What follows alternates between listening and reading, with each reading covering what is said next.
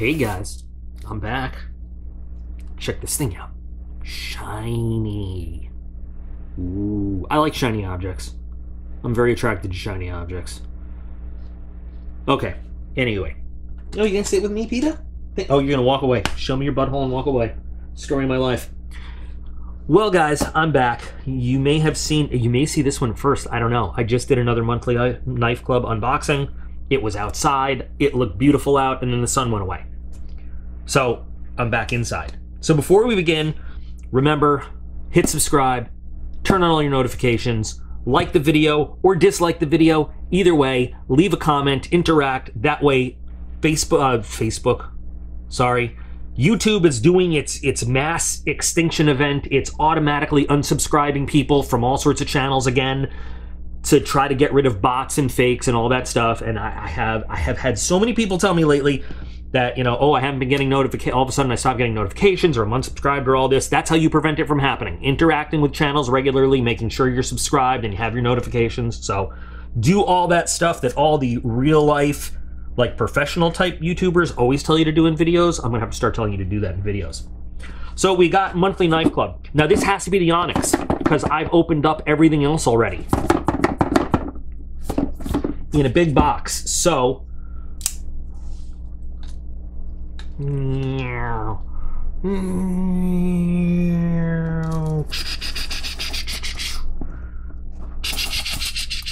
yep. Their targeting system is off, Captain. Luke, you've switched off your targeting system. What's wrong? Nothing, I'm okay. All right, then open this damn box. Sometimes you use the force to open the box. Okay. Sorry, I'll grow up. No, I won't. You guys know I won't. So we have a SOG. Okay, so it's a SOG box. So we know the knife's about that big because it's a SOG box, because that's what they do. So it is the Onyx Collector's Plan, which is, I said in a previous video, you've got the standard name brand, and then you've got the tier 2 name brand, and then you've got the Onyx up here. I don't remember seeing, did I do, I don't know if I don't, anyway. So, we've got the Altair FX. Anybody know Altair? What movie Planet Altair is in? One of the best science fiction movies ever made. The Altair FX fixed blade knife. It's a green handle. Green handle. All right, so it might be this big because it's, you know, fixed blade, but still, anyway. So here are all the specs on the knife, on the card. This is what the subscription costs you. And if you go on the internet and do some searching right now, you'll find it for between this and between this. You may find it a little lower if somebody A, violates map pricing, which is not a good idea. I should do a video all about map pricing one day and what it means. Or it could be, you know, on sale somewhere. And if it is, great, grab it for that price. But this is the standard price you're going to find it for online. So cryo CPM 154. I should also talk about what cryo treating is versus regular heat treating, but you don't want to hear about that right now. You want to hear about lightweight and configurable design. And we want to talk about this knife. We want to see this knife. So there is a link to Monthly Knife Club in the video description. While I'm getting this open. And I always remind you guys, it's not an affiliate link or anything. I just, where I figure money is well spent, I like this company. And I've spent quite a bit of money on them myself. I think they have great subscription options. And when people ask me, what would I recommend? This is always one of the things that comes up. So anyway, you can check it out and see. So this is the Altair fixed blade, Altair FX. I wonder if they have Altair non-FX. Like I said, SOG and their packaging. We don't need the rest of this. Don't need it. But anyway. So, what is on this? There's a thing on this. I don't know. I don't know, but I'll clean it off. I have this in acetone just handily available as I was just working on the shiny little airplane. I don't know what kind of goo coating was on this thing. If it was just to keep it nice in the package, or did I just remove some level of protection? But you know what? That shouldn't be, if that's your protection for your blade and it just comes off with a quick rub with alcohol, it's probably not very well protected anyway.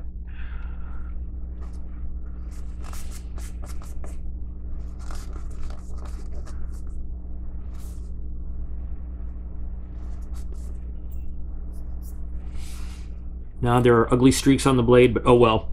Let's get on to it. So is this plastic? This is plastic. This is plastic scales. Okay, so for a $149 knife, to $197, I'm guaranteeing the $197.95 is the MSRP price from SOG. You know, if you get on like their website. For $149, we should be getting G10 or micarta or something that's not plastic. Just something that's not plastic. This is killing me. Better. But we should be getting something that's not just plastic. And I'm not sure. This looks like it is. Yeah, see, you can pry. See that little. You see that there? You can pry this up. And I feel like we have to now. I feel like we have to do that. But you know what? I'm going to wait. If you want to see me do that towards the end of the video, you can. I know not everybody's interested in that. So we've got this little plastic sheath here. So I see what they're talking about where it's configurable. And so this is one mounting option. You can put a smaller strap through it here. You can kind of configure this little guy, you know, and how you're gonna.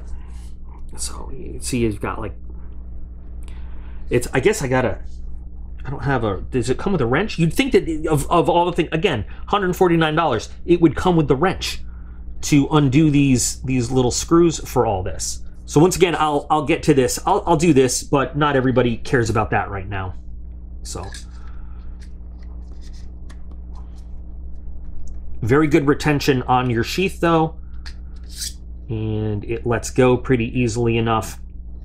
We'll talk about this. We'll take these scales off because it actually does show you how to take the scales off here as well, which is nice. I thought I was a genius and I figured it out, but no, I'm just the average common dude attracted to shining stuff that I always was. Pretty decent jimping where your thumb would rest right here. I can't quite call it a thumb ramp, but then interestingly, we've got some more aggressive jimping down by the tip. Now, is this for, you know, some fine control over the tip for doing work with it? You know, I'm not exactly sure what it's for. It doesn't really lend itself any better for a reverse grip. Is it there just to look good? Whatever this coating is, it picks up fingerprints and finger oils and everything else. No, I don't like it. I don't like it. Now I know I'm whining about that, but presentation matters. Ugh. It's a thing to me and not everybody else. I also have considerable amount of stuff on my hands from all the stuff I've been working with, but I don't know. I like my blade to look nice and clean. It's a brand new knife. It doesn't need to look like that, but that's just me. But what I'm concerned with really is so if you were to use this knife for anything and you got any kind of material on it, you know, what does this say for the coating that's on it? Let's say you are taking it out into the woods and it gets wet. You're cutting plants and there's different liquids in plants. Maybe you're hunting and you get blood on. Like, this coating does not seem to repel anything.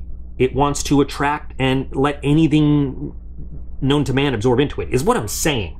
That's kind of the point. So I don't just bitch and complain like, oh, my blade is not pretty anymore. My point is, if it does simple touching puts marks on it like this, and you know, so now, sorry guys, sometimes it's hard to maintain a coherent train of thought. If this, just from touching it, lets this, you know, kind of cake onto the blade, what else does in the course of what you're going to use the knife for, and how does that affect the coating, and how does that further affect the blade? Is my point. Is what is all. It's not about looking pretty. I like things to look pretty. I'm sure you guys like things that are pretty. Nobody wants to marry somebody that's ugly sitting on the bench all by themselves. But this just leads to questions about other stuff. And the easiest way to get to that is like, ew, look at the ugly marks on the blade. Now you understand my thought process. There's a reason the VA has me on all the meds they do. Okay, back to the knife. So it is a very nice, efficient blade shape. I can't argue with that. Nice drop point. Still don't understand the point of this jimping here. Maybe it has something I'm just not seeing. But like I said, if you were going to... See, the thing is, though, when you're going to choke up on a knife like that a little bit, they usually have a choil for you, or there's not really a ricasso area or anything. I mean, it just... But if you were, that would really hold your finger nice and secure and let you do some kind of fine cutting with the tip.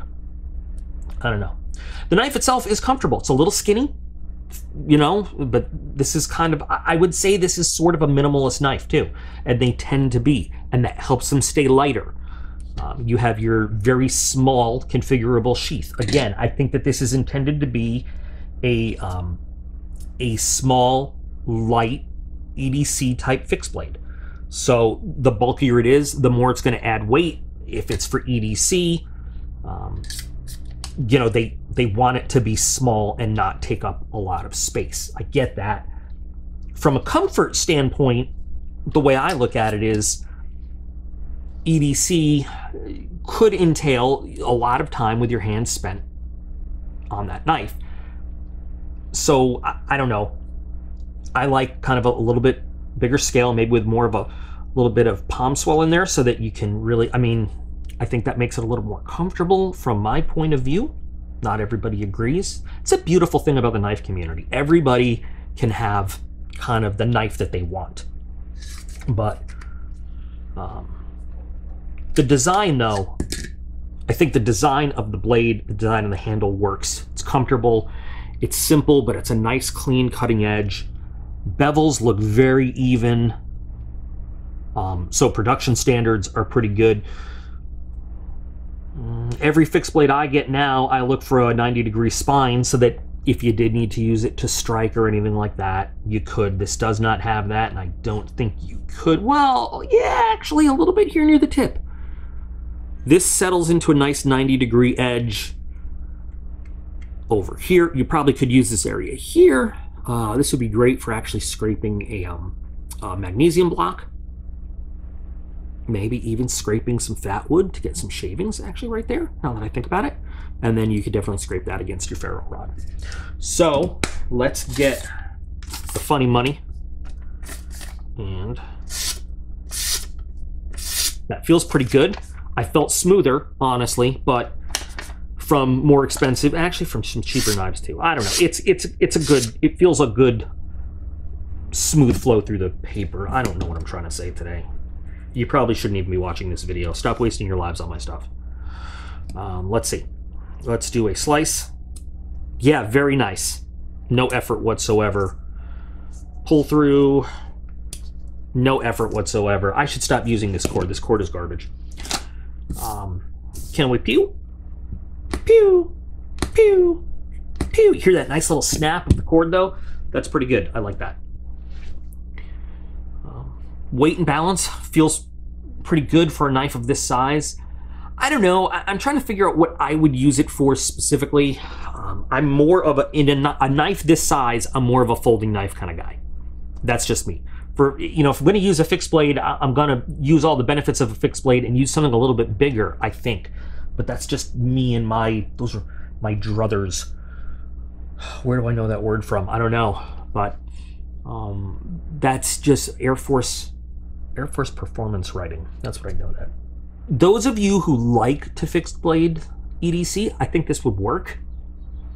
But I want to explore some of the more finer elements of the sheath and these scales. Is small enough to fit in there? This is. Now we should, according to this, just be able to use screwdriver to carefully lever off both handles. Well, that's what it says.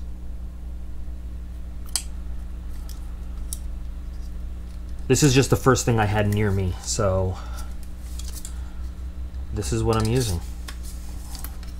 And if this doesn't work, then I feel cheated, like you need some kind of special tool. So here's, as it comes off,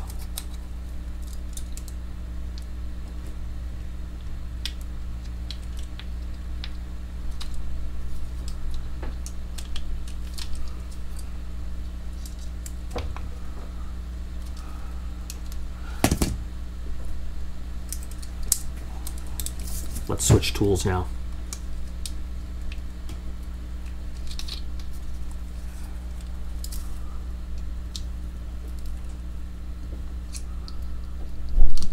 See, I don't know how this is popped on. I don't want to hurt it, so I'm going really gentle. There we go. And here's what we have underneath. And yeah, it did kind of mar up that scale a little bit. So can you buy different scales? Could we make scales for it? Yeah, probably, but we'd have to just drill holes and screw them in. These are actually pretty sturdy plastic scales, but still plastic. That's my point. So here is the knife, scaleless, naked. And these might add a ½ an ounce to it. So neck knife fans, and we just saw a neck knife, not too smaller than this. I think you could dangle this if you so choose, and it still maintains good retention in the sheath without those scales. Now that I know it does this, first thing I'm thinking about is taking it to the shop, sandblasting off whatever this coating is, and redoing the whole damn thing in Cerakote, because I can't stand this coating. 154 CM, by the way, good steel. Very good steel. For an EDC blade especially, great steel. CPM 154, no complaints about that whatsoever. They say 154 CM on here as opposed to this says CPM 154. It's essentially the same thing. CPM 154 is made by Crucible. It's a little bit different than 154 CM because one's a powdered steel. Actually, you know what? I might be talking out of my ass. They might be exactly the same thing. I believe there's a little difference. If I'm talking out of my ass, I'm gonna put I'm talking out of my ass in the thing. I kind of right now remember there's a little difference between 154 CM and CPM 154. We'll see. But either way, the 154 is a good, it's a very good EDC steel. Holds an edge very well. Fairly easy to maintain. You know, so good properties. And of course, obviously, it's one big chunk of 154 CM / CPM 154, so that's good. For looking at the sheath, are these going to be, what kinds of screws are these? So I think we have two different screws at play here. So that's either a T8 or a T9. T8, good. Good.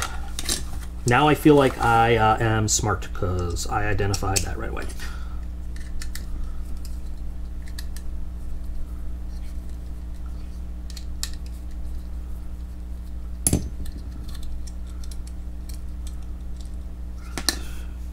So here is the main assembly, and you know what? I'm just going to keep these on because there's no real reason to take this off.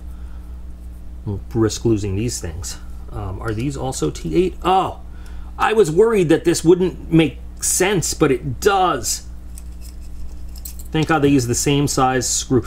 You know how many times some company wouldn't use the exact same size screw and make us have two different bits? I mean, you guys know, it happens. So this is what they were getting at over there.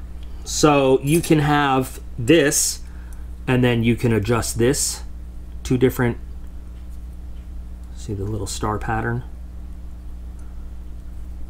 And then you can put the screws in different places and use this, or you could just take it off. And like I said, minimalist. That, I'm willing to bet, would fit in a Molle compatible type webbing pretty perfectly and strap it on places. Or again, you know, you could neck this, I think. For people that want to do that, I would not want to do that. But for people that did, have that option. So I like when they give you options. And I understand there's only one hole here, and typically a neck knife has two, you know, to balance it and hold it, but options is what you got. So overall, I think it's a nicely done edge. From here to here, I really like it, except for this stupid coating that I don't like.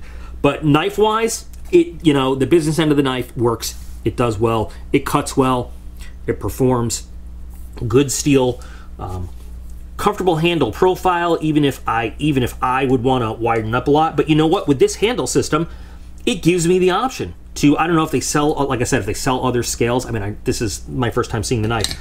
But you know what? If I want to bitch and cry about the scales, I have the option to make ones out of wood, G10, or, you know, or any other material that I think are more comfortable. So there you go. That's on me if I want to do that. Different options with the sheath, which I think is pretty cool. So, you know, this knife can serve different purposes for different people, which I really like the multi-use potential of it.